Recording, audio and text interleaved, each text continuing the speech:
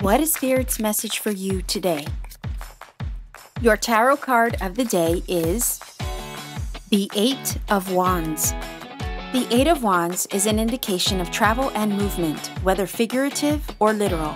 You could be relocating, taking a road trip, or moving forward successfully in the direction of your goals. No matter the case, you can expect positive progress and momentum forward, and even a bit of action, spontaneity, and adventure. Lots of communication may also be taking place, phone calls, emails, and texts, all to move you, your plans, and your trajectory forward. With the Eight of Wands, love and Cupid arrows may even be in the air. Perhaps constant communication with a love interest or meeting someone while on vacation that stirs your passion. Spirit wants you to know there are exciting times ahead. Don't be surprised if things happen quickly for you.